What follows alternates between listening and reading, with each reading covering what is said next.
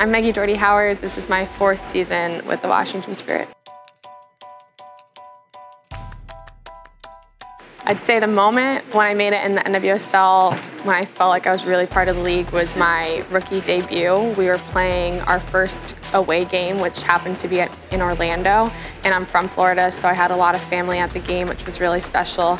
And I remember during warm-ups out on the field, that was the biggest stadium I'd ever been in, and just looking around thinking, wow, this is legit and the next level.